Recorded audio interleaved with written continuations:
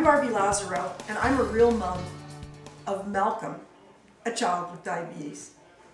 Malcolm was diagnosed when he was 2 years old, and now he's 16. He's almost 17 and getting ready to look at colleges and universities and heading out of the house.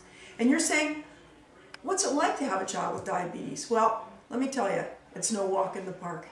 When Malcolm was 2, of course, I had to do everything for him.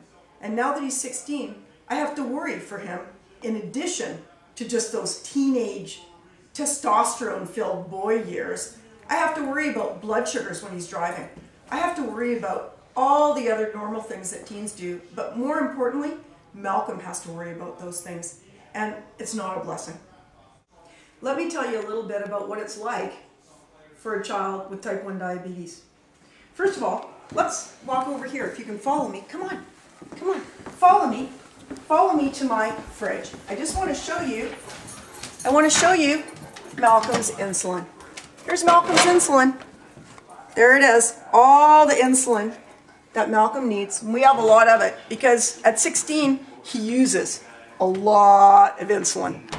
Now, we're going to go down in Malcolm's room, and I'm going to tell you about what Malcolm has to do every day to make sure that he stays healthy and alive. Come on, let's go. Here we are in Malcolm's closet. And every day, in order to stay alive, Malcolm checks his blood sugar 5 to 10 times a day to make sure he's in target, or try to be in target. He has to change his infusion sites every 3 days and uses all of these antiseptic and tape supplies to make sure that he doesn't get infections.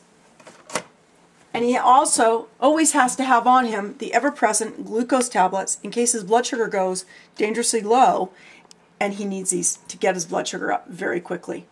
Additionally, we have the glucagon kit in case of an extremely low blood sugar so that he doesn't die. So all in all, Malcolm has to do a lot every day, and we have to have a lot of supplies to keep him alive. So why do I support the Diabetes Research Institute Foundation? Because it's the best hope for a cure. And what do I want? I want a cure for diabetes, not only for our beloved son Malcolm, but for all of the other people struggling with this autoimmune disease. Help me support the Diabetes Research Institute Foundation, the best hope for a cure.